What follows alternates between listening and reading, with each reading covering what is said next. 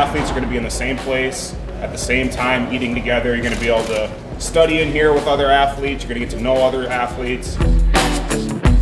What we like about it, I mean, it's a central area where all of our student athletes can come and be together, you know, and spend time with each other. You know, they spend so much time competing, practicing, that type of thing. So it's nice they can have a social area where they can kind of come and be a part of it.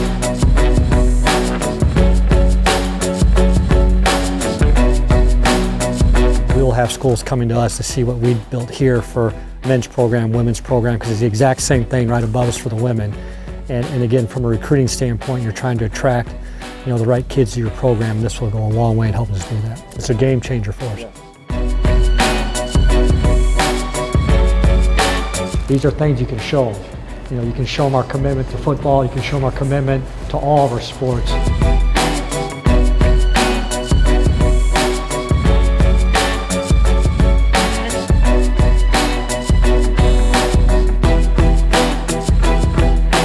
You know, we talk about you show up with a backpack, you leave with a briefcase, you know, and you have all this to go to, you know, and how can we create that connection with such a great metropolitan area, because it's such a strong advantage for our institution to have this great twin cities here, and we're trying to connect that as much as possible.